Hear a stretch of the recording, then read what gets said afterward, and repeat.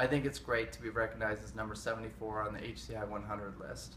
I think it's one indicator of what is hot right now in the healthcare space.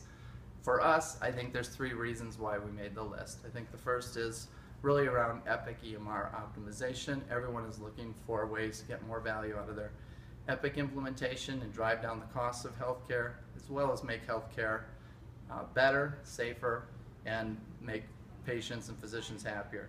The other area is really around affiliate solutions. A lot of our customers right now are needing a lot of help with mergers and acquisitions and just reaching out to be part of ACOs and bigger networks. The third area we've really helped a lot of customers with is in remote support and remote consulting, just to drive down the cost of day-to-day support of their EMR platform.